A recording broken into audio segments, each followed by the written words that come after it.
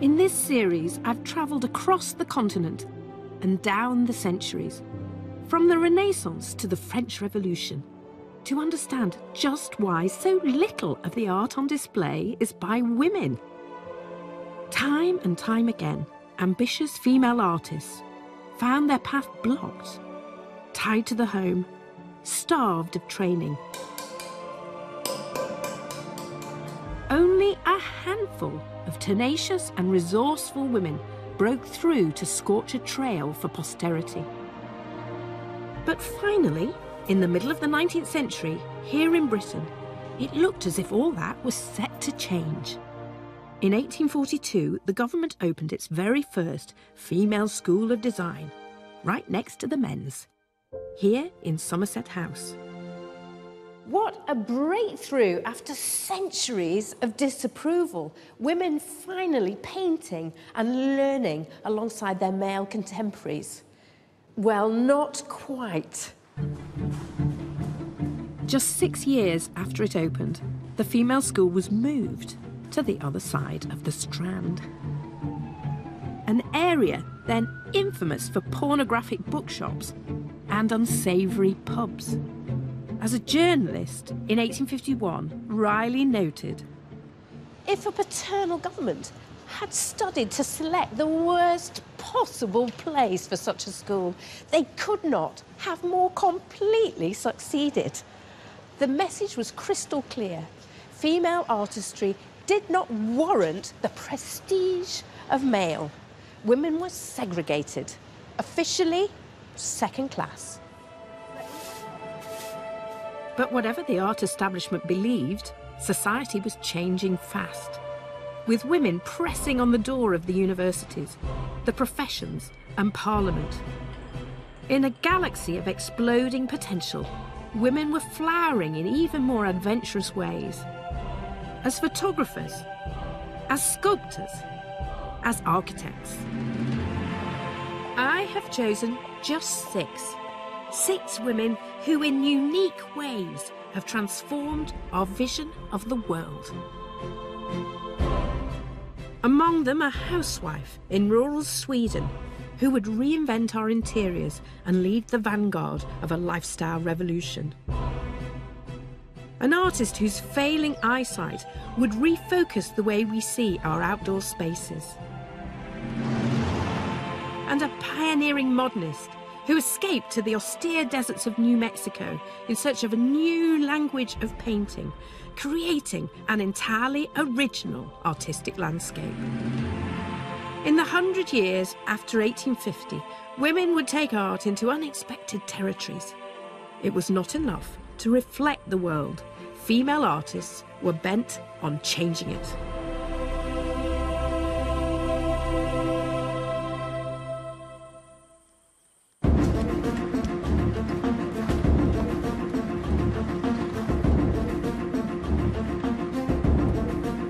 Over the centuries, there was one genre of painting that had remained the ultimate masculine stronghold, war art, and rarely with more pomposity than in the Age of Empire.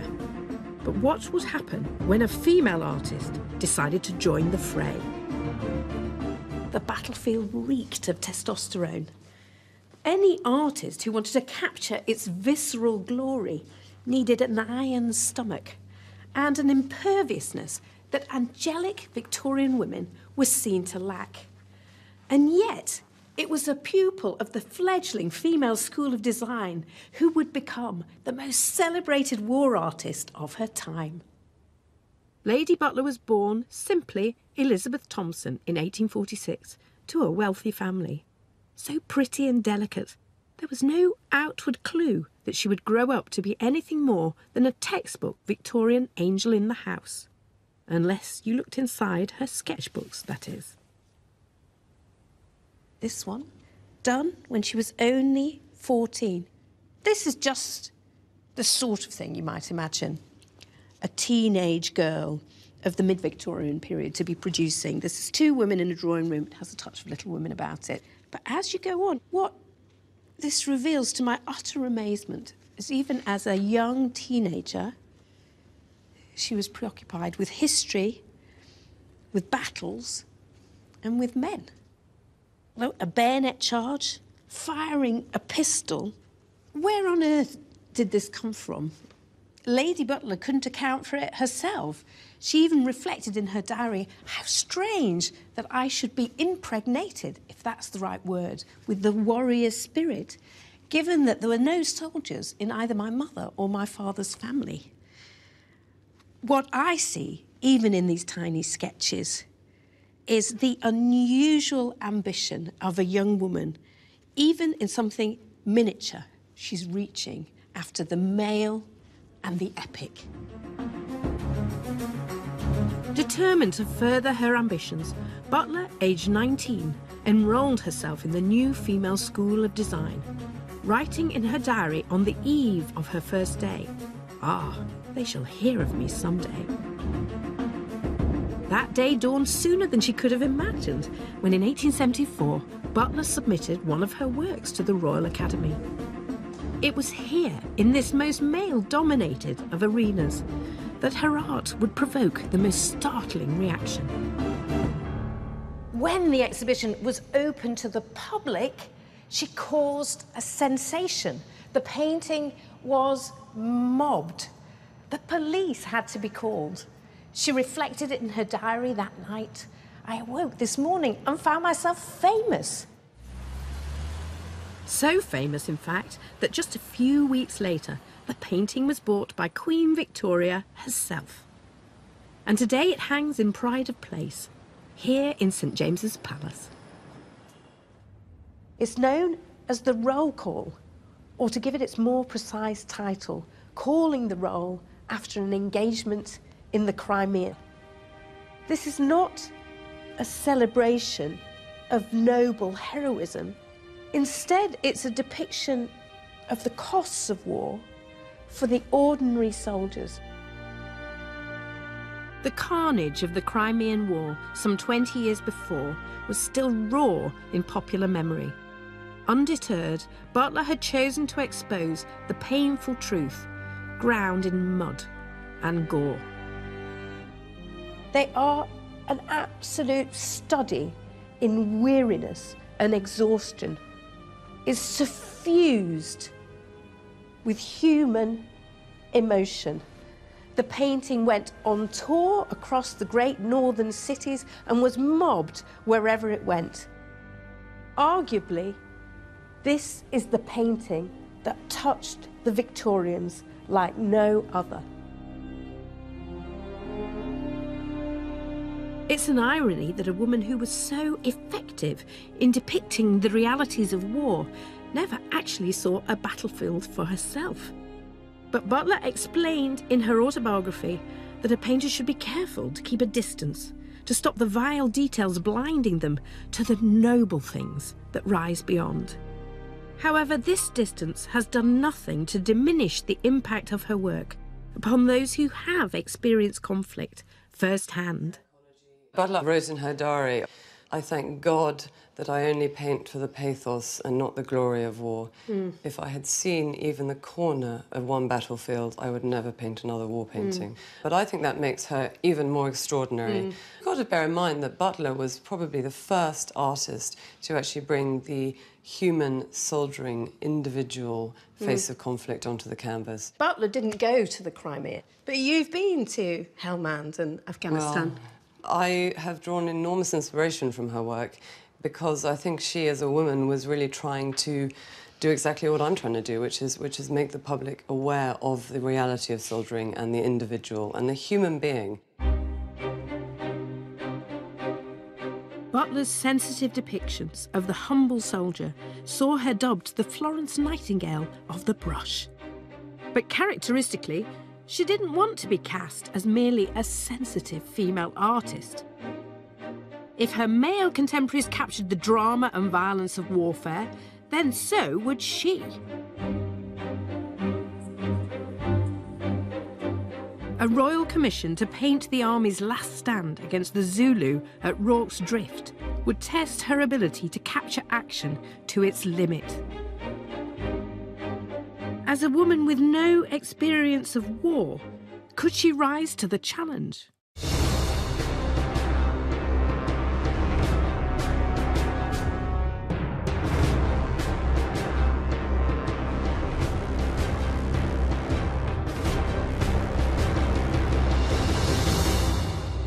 think it's something to do with her natural ability as an artist. You feel this battle, you feel the moment.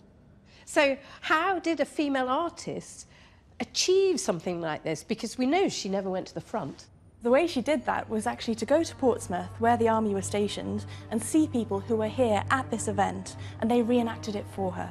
So realistically, they put on their uniforms and they acted it out. So she was making sure every button, every colour was exactly right, as well as the expressions on the faces. I think that's the exciting thing about Lady Butler. It's a bit for me like today, a female director making an action movie, saying, I'm not going to do a romantic comedy, I'm not going to play on those stereotypes. And she gets to the heart of the matter and she gives us this action piece. This is what we think of as a history painting, really. I really like that you use that phrase, history painting. That's the thing. That's what great artists were supposed to be creating, history paintings. Female artists, well, they could do flower paintings, they could do portraits or landscapes, but to do this real bare-knuckle history painting stuff, it wasn't thought to be the stuff of ladies, and yet Lady Butler is able to do it.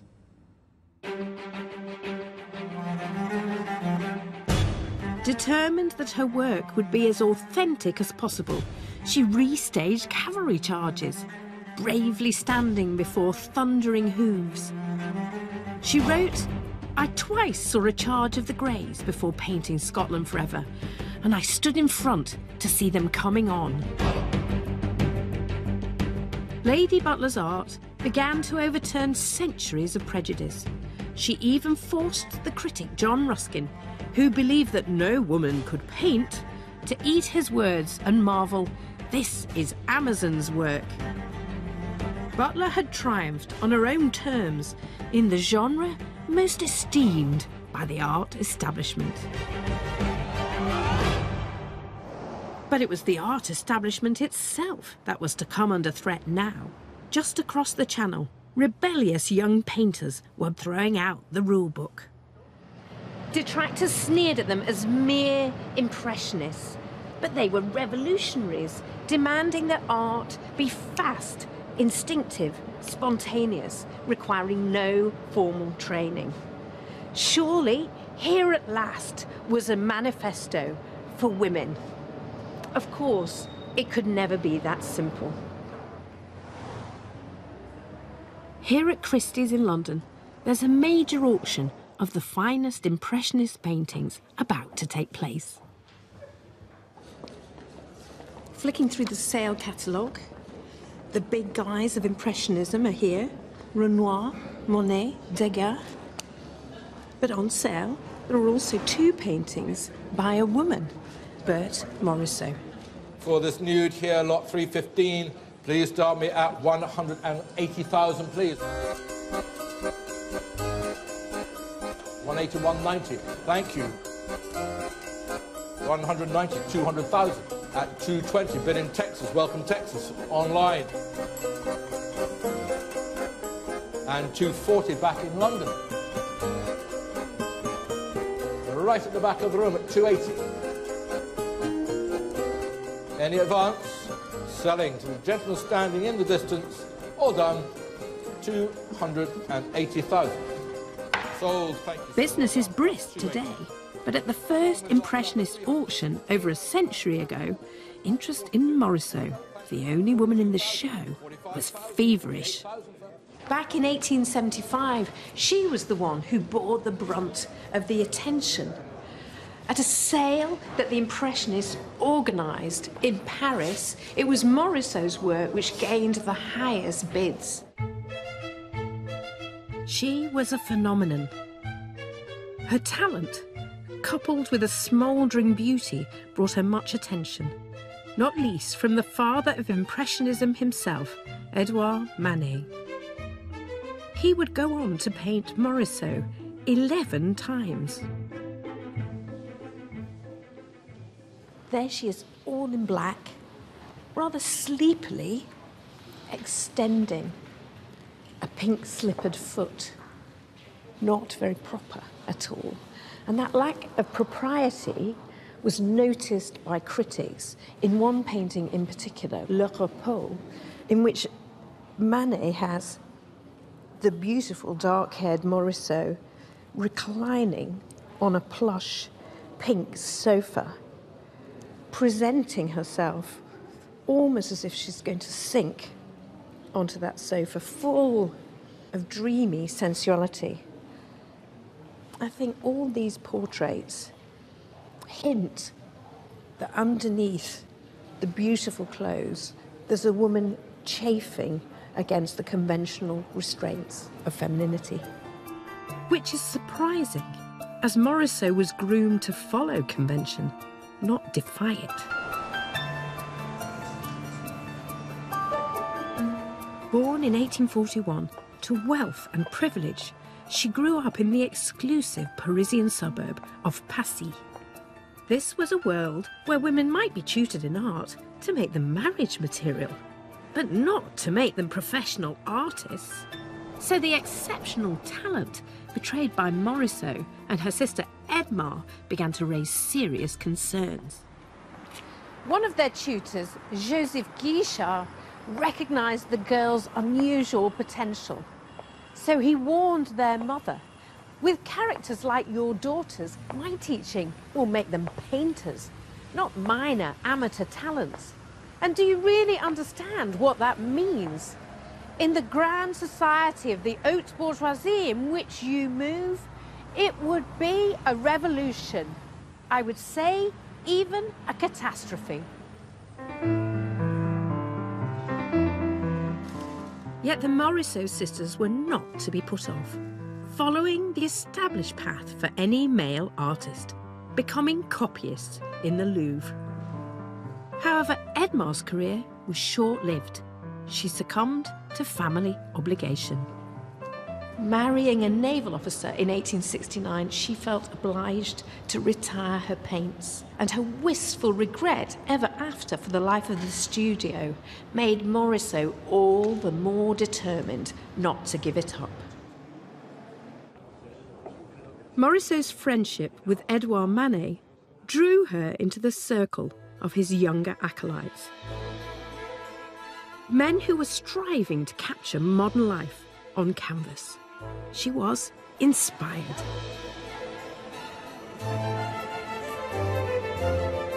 The Impressionists, as they became known, were breaking with the conventions of the art establishment. But they still had charmingly old-fashioned ideas about the roles of women and men. They claimed the freedom of the streets, moving freely about the city, luxuriating in anonymity, idling and observing high life and low. This was the life of the flaneur, or urban wanderer. But a female wanderer, a flaneuse, impossible. The cafes of Bohemian Montmartre have long since disappeared, but there's one bar remaining, La Bonne Franquette, which boasts of its link to Impressionism. Here, it's announcing the great artists who used to gather here to drink. Pissarro, Sisley, Degas, Cézanne. But Morisot's name is not there. She knew them all. But of course, the streets at night, the bars and cafes of Bohemian Paris were no place for a lady. But Morisot was too determined to be defeated.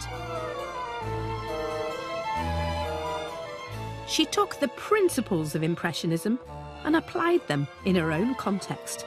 Unconventional art in the most conventional setting. And this is the modern life that Morisot painted. She couldn't go to the bars, the cafes and the theatres to capture Paris of the 1870s, but she painted the world that she knew. Drawing rooms, nurseries, bedrooms and gardens.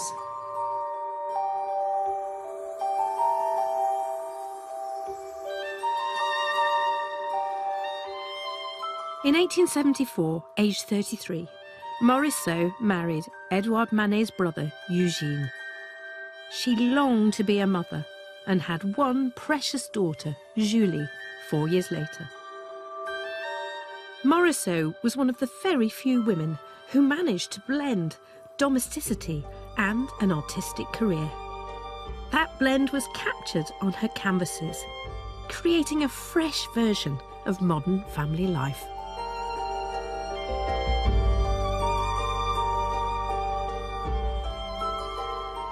What she's saying here is that modern life and its fleeting moments are just as vivid in the private world of women and children as they are on the streets. And so she's immortalised for all time these wonderful, transient, fugitive moments of what it is to be alive.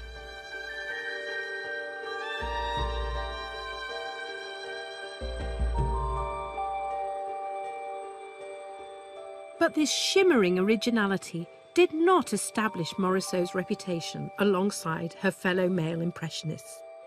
Her wealth and privilege meant she was never driven by the same need to sell her works. So upon her premature death of pneumonia in 1895, aged just 54, she had failed to secure a lasting legacy,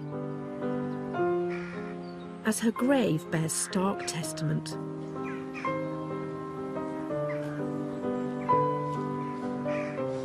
I'm depressed to discover that even in death, she's quite literally overshadowed by the celebrity of her more famous brother-in-law.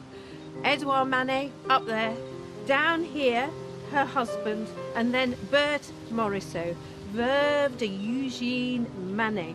So, widow. That is her only attribution. As her fellow impressionist, Camille Pissarro, lamented on hearing news of her death, poor Madame Morisot, the public hardly knows of her.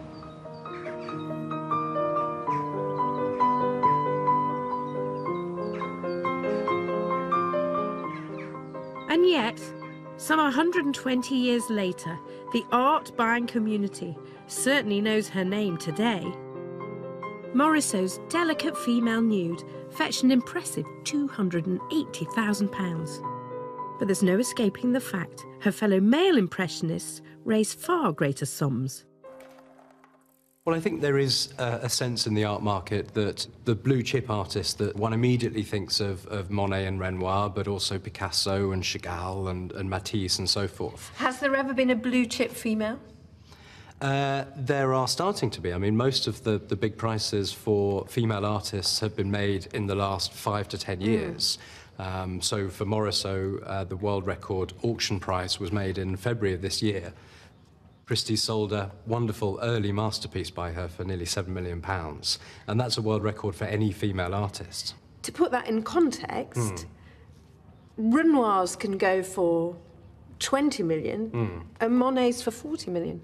Are you and the buyers saying she's not as good? I don't think so. I think she is very groundbreaking. You know, we still see a painting like this and think that it's quite revolutionary, you know, particularly in figure painting as opposed to landscape painting. But I think, you know, she was, certainly in my view, she was l'impressionniste par excellence. And I think her reputation certainly should be larger today. For all its picture postcard prettiness, Impressionism cast off the dead hand of tradition and grasped anew the immediacy of existence. But there is more to art than 2 dimensions. Open your eyes wider and broaden your definition, and new worlds of creativity are revealed far beyond the walls of galleries. Here, nestled in bucolic Surrey, a female artist would take inspiration from the Impressionists and take her art to an entirely new territory. She would work on a far bigger canvas. Gertrude Jekyll is one of the most celebrated garden designers in history. But to see her as a mere horticulturalist is to miss the flavour of her genius. She was first and last an artist. She saw the garden as a canvas on which the gardener paints or embroiders his picture, more or less formed in his mind, using for his pigments the plants that best suit his purpose. Gertrude Jekyll was born in 1843, just 2 years after Berthe Morisot. In a career that spanned 60 years, she would design over 400 gardens, publish 14 books and write over 1,000 articles. She was determined to make the public see the potential lying just outside the window. But long before she picked up the spade, she held a paintbrush. Jekyll was, in fact, a student of the Female School of Design, just like her contemporary, Lady Butler. She was intent on becoming a professional artist, but her career was to be threatened before it had even begun.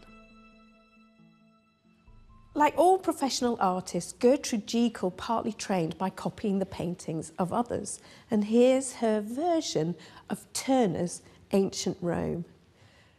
I think you can see her personal fascination with Turner's sublime use of subtle colour contrasts and light. But she faced a terrible handicap, short sight of the severest kind, inadequate and painful. She admitted, "My natural focus is just 2 inches." What a handicap in a woman who had the ambition to paint on this scale. Jekyll was forced to find a different way to channel her creativity. Embroidery, embossing, photography, glassmaking, collage. These crafts were dignified as never before by the arts and crafts movement of the later 19th century.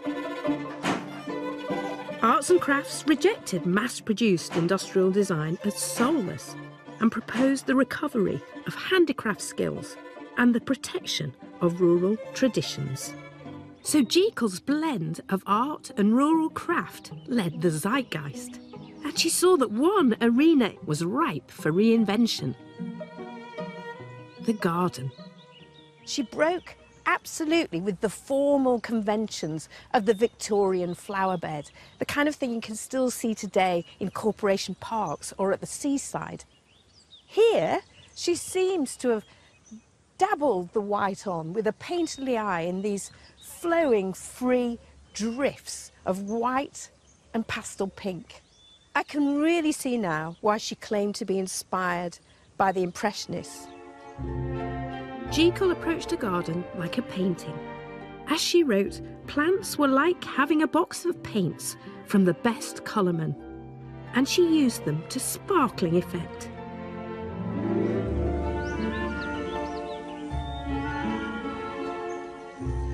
It's only when you see one of her gardens in all its glory that you appreciate what she was trying to do.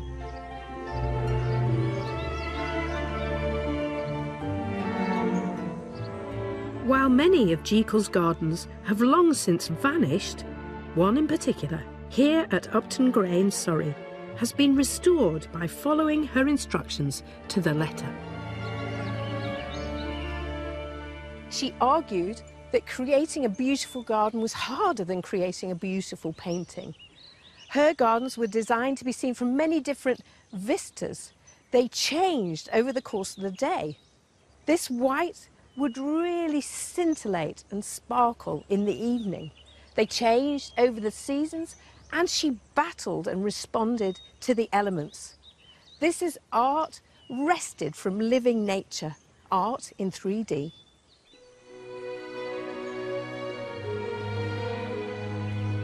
Jekyll defied convention and liberated an entire nation of amateur gardeners to experiment with plants and colour harmonies in their own backyard.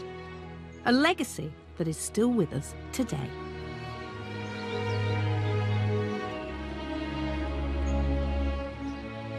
No other garden designer has had such a lasting impact on our landscape. Her obituary in the Times acclaimed her as a pioneering gardener, but also as a true artist with an exquisite sense of colour.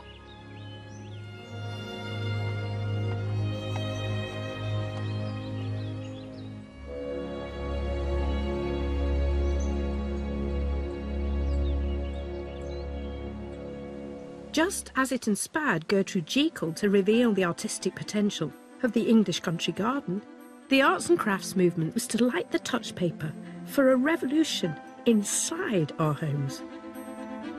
4 hours north of Stockholm, deep in the Swedish pine forest, an artist was to turn interior decoration and lifestyle into a family-friendly art form.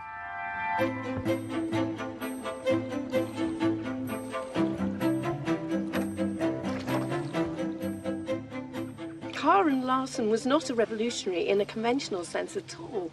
She embraced the traditional roles of wife, mother and homemaker. Yet it was in the very role of homemaker and in the lifestyle that she crafted in this house that she did so much to influence the way we see our own. Karin was blessed with affluent parents who supported her education. She studied as a painter at the Swedish Academy of Art. Karin might have become a professional artist herself had she not met and fallen in love with another Swedish painter, the impoverished, insecure but ambitious Carl Larsson. They married in 1883 and Karin stopped her own painting and started a family. Looking at this self-portrait of Carl, he's clearly the artist of the family. You'd be forgiven for not seeing Karin at all. And yet, if you look a little closer, you can see that she is in fact busily sewing. Her creativity had not ceased. Karin was crafting a family home, and Carl's paintings offer an intimate window into that private world.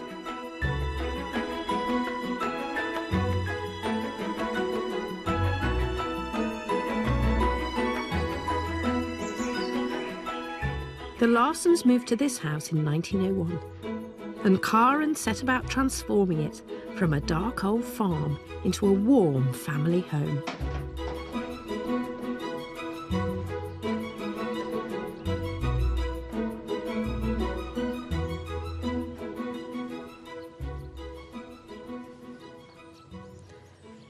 What a cheerful, vibrant family dining room.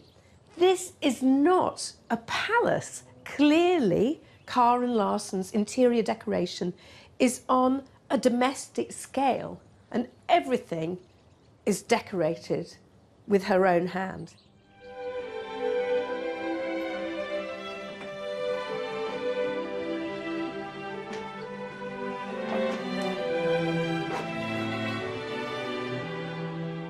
Karin was rejecting outright the pervasive weight and gloom of 19th century interior decoration. With a joyful combination of bright colours, mismatched furniture, abstract patterns, and loose bunches of flowers. We are so familiar with this informal look, it's easy to forget that it was once shockingly new. This was cutting edge as design and as a way of life.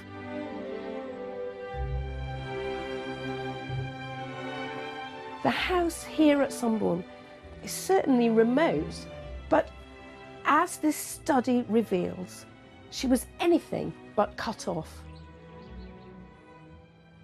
I see it especially in the periodicals that Karin kept up with. Art and Decoration from France, The Studio, an arts and crafts magazine from England, and Culture and Decoration, a German periodical. Karin Larsson was engaged with international aesthetic debate. This is not some artless recreation of peasant life. This is intellectually informed, exciting and new. This is the counterpart of the arts and crafts movement in England. You would find here what we call the national romanticism, the national romantic movement. When not only artists, you have authors, you have poets, composers, everyone, you know, taking an interest in that genuine Swedishness and the countryside. So it seems to be everything from the way she arranged her flowers to the simple clothes she dressed her children in, to the, you know, to the beauty of the entire environment.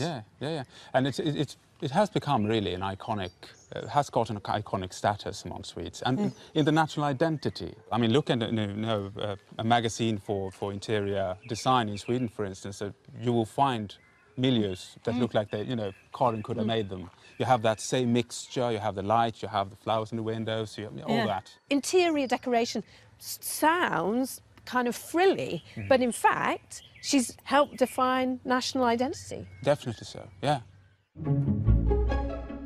Looking at this rustic family home with fresh eyes, you can appreciate the modernity of Karin's vision. A heady combination of bold experimentation and artistic freedom.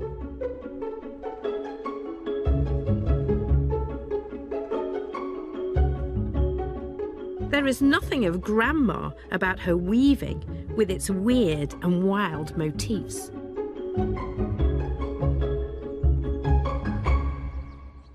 I think here we have something really rather disturbing. It's like a cartoon image out of manga. There's a stylized animal here gripping on with nasty teeth. What on earth is this creature? But also there's something charming and hidden here. Here in the corner is a lovely little pear.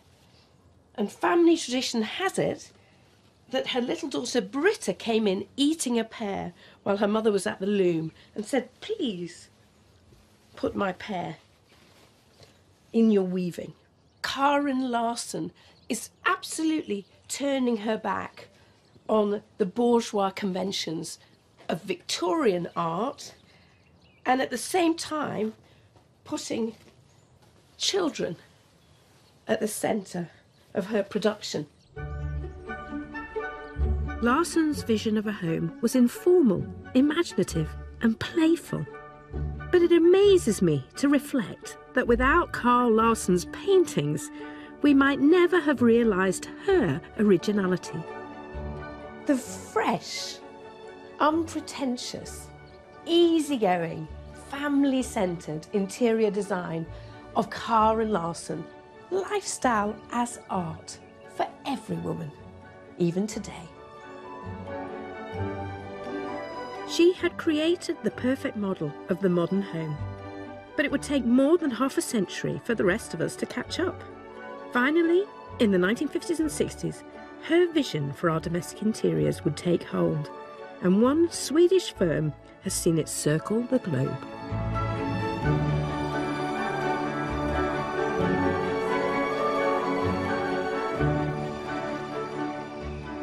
The way she did her home taught us to dare to break conventions and furnish your home according to your own needs. The philosophy is such a daring to use color much more. It doesn't have to be perfect. If there's one word, I think it's freedom. Freedom of body and freedom of mind and family was quite revolutionary.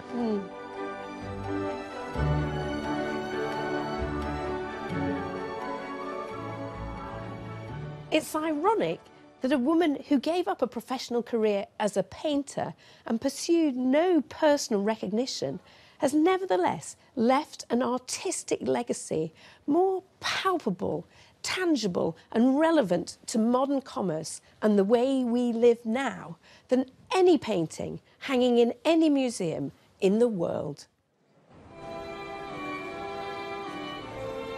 The female artists I've chosen were all trailblazers, finding new ways for their art to shape our lives. In the early years of the 20th century, women were fighting for legal freedoms and political rights. Meanwhile, in Paris, a handful of designers were determined to emancipate women in a most practical way. How could women ever be free when they were physically bound, unable even to dress themselves? Here at a fashion retrospective at the Hôtel de Ville, there is one designer that stands out from all the others. Known as the sculptor of fashion, she would offer women a whole new design aesthetic.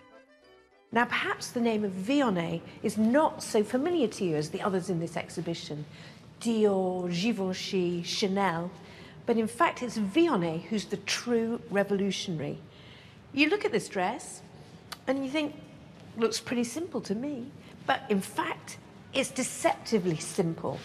Vionnet threw away the corset, stiffenings, the buttons, the petticoats. She cut the fabric in such a way that it sensuously clung to every curve of a woman's body. Vionnet had mastered the art of both celebrating and liberating femininity.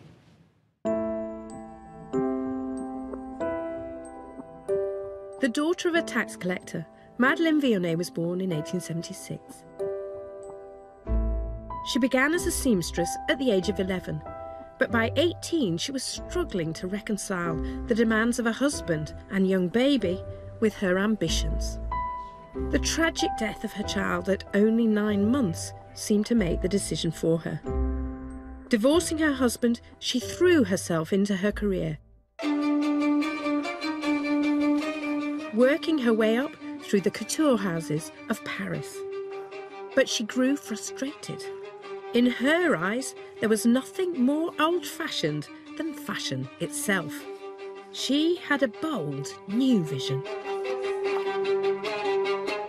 Her approach is really similar to sculpture and architecture, and go toward the idea that the most important thing in the fashion creation is the cut, the structure. Madeleine Vionnet is very famous about the invention of the bias cut. For example, if you take a piece of clothes like this, in the tradition before Vionnet, you were using the textile like this, you know, following the straight line, and you were cutting the dress with following this straight thing. With Vionnet, you take the piece of material like this. On the diagonal? Yes, and absolutely. You cut across? Yes, and you drape it on the body like this. And you see the effect, you know. It floats around the body. It's a fluid as water, and that is light as a cloud, you know. It's very sensual. It's the discovery of sensuality.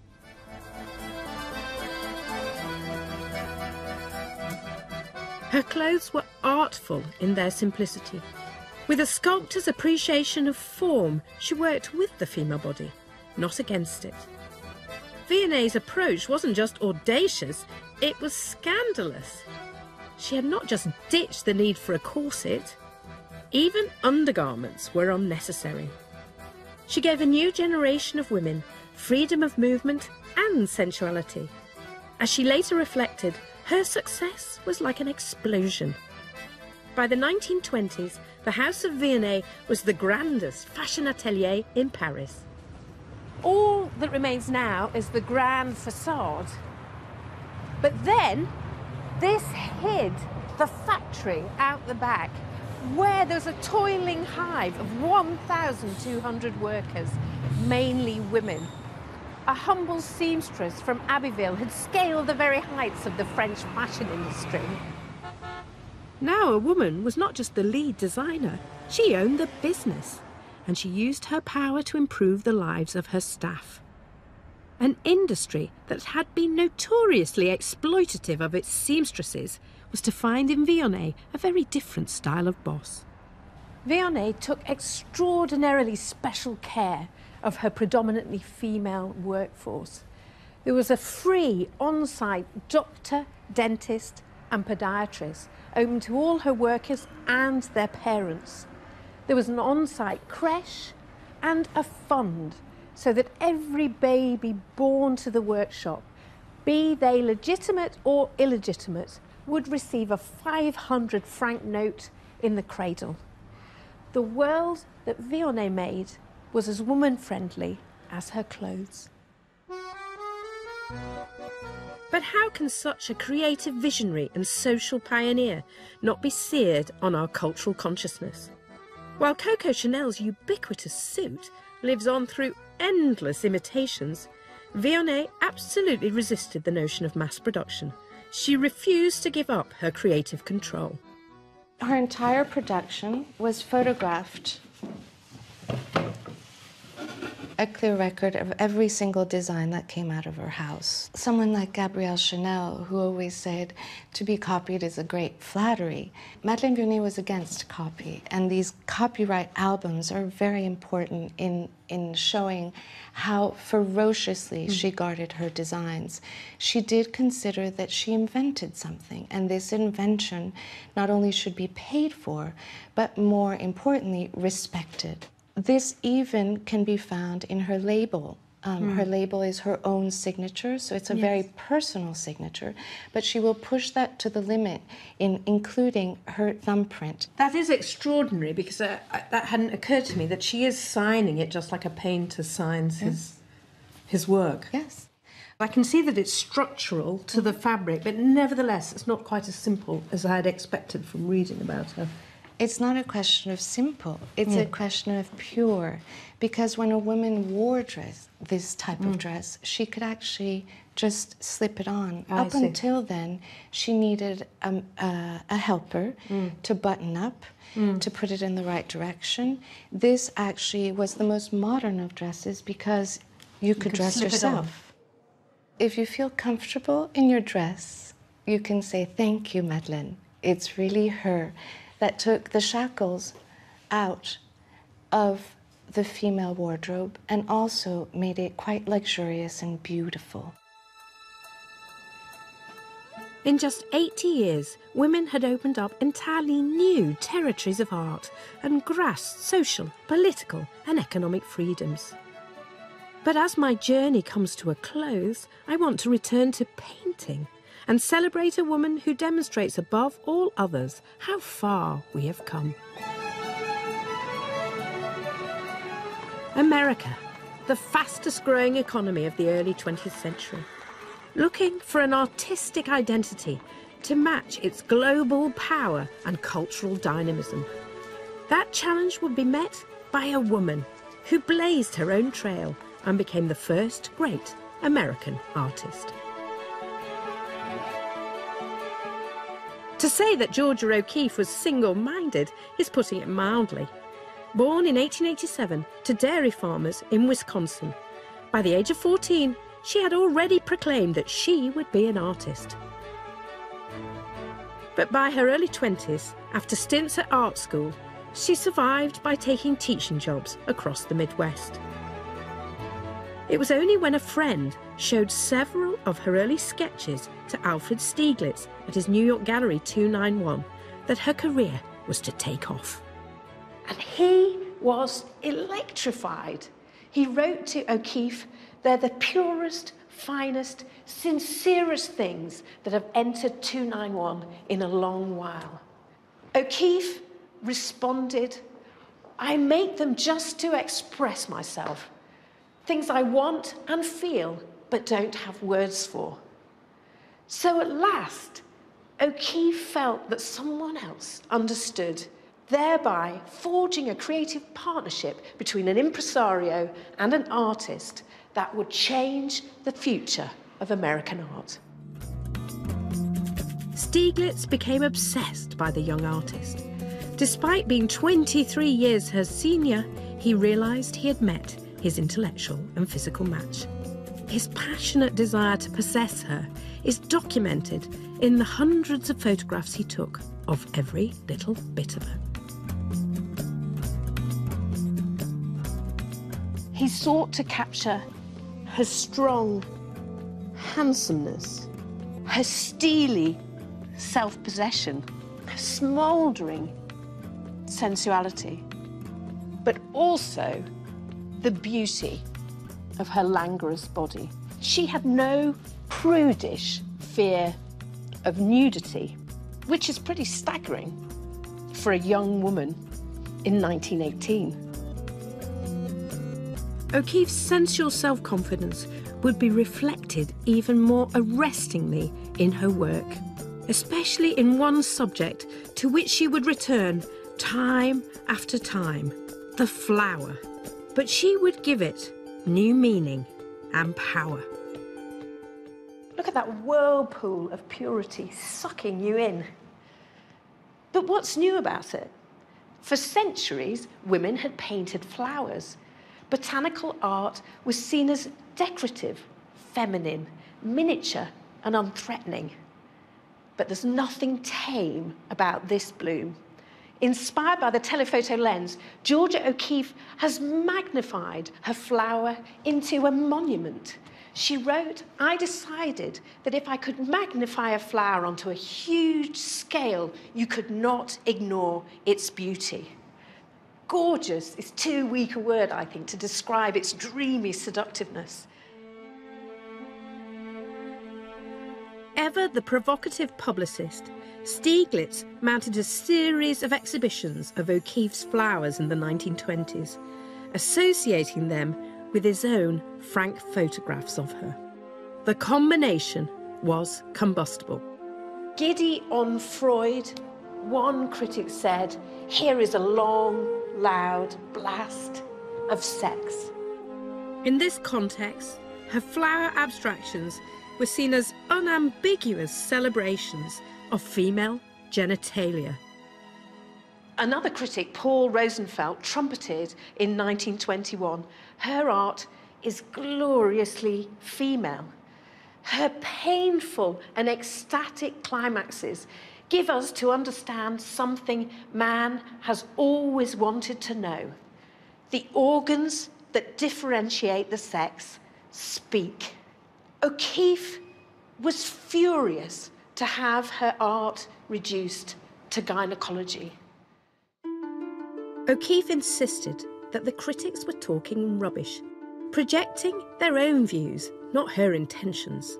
While such controversy did not stop her being a commercial success, O'Keeffe felt her art was compromised. By late 1929, O'Keeffe found her professional life increasingly unfulfilling and faced crisis in her personal life. Stieglitz had taken up with a younger woman.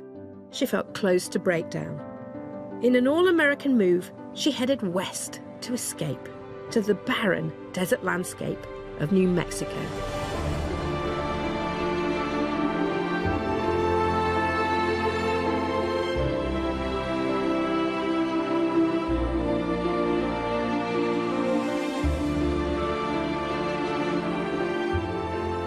The country seems to call one in a way that one has to answer it, she wrote. This is my world, and it fits me exactly.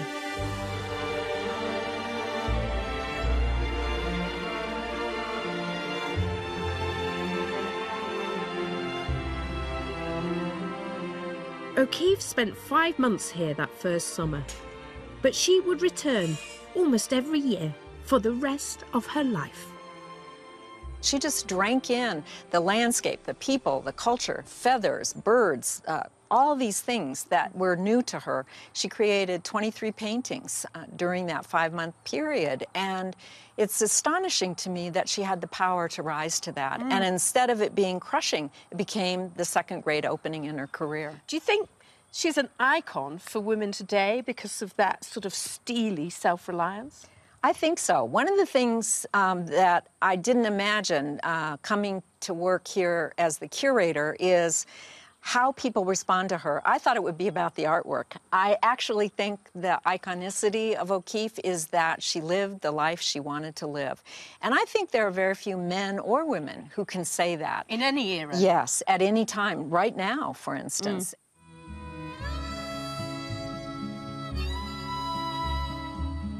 It was here that O'Keeffe fostered the image that would become so iconic. Alone, strong, independent. Seemingly as harsh as the rocky desert around her. For her, this was such a beautiful, lonely feeling place, such a fine part of what I call the far away. It spoke to her deeply about what she thought was her mission in life. I must show the wideness and wonder of the world as I live in it.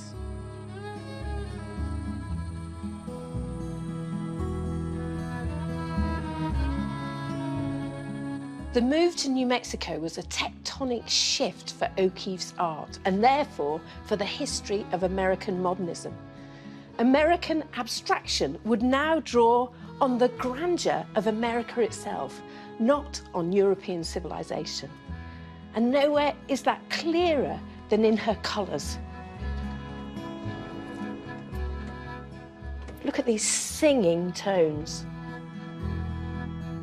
Her desert palette. The light is different here.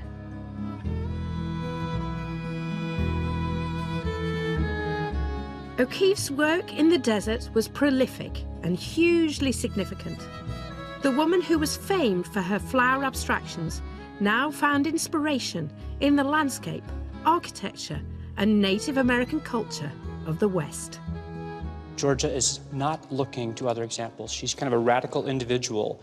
She's painting these at a moment when almost every artist in America is anxious about how to make American art, in part because so many of them have trained in Europe, and they know they're doing things that are derivative. Yeah. She isn't. She's creating something that is unique and original and hers, and that becomes part of the modernist vision. She opens America's eyes to a new way of painting and a new way of understanding what art can do to help us think beyond what is merely in front of our face.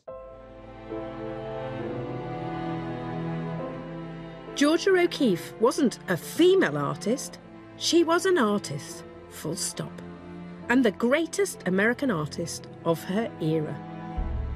We've come from the Renaissance, where women barely left the home, to a lone woman refusing to follow in anyone's footsteps and taking inspiration from the widest skies on Earth. When asked what it took to become a female artist, O'Keeffe answered bluntly, nerve. And it's nerve that fueled so many of the women I've encountered down the centuries. The nerve of Artemisia Gentileschi to cast off the victimhood of sexual abuse, to forge an international career. The nerve of Maria Sibylla Merian to leave husband and home, voyaging to the remotest rainforest to capture the tropics in monstrous technicolor.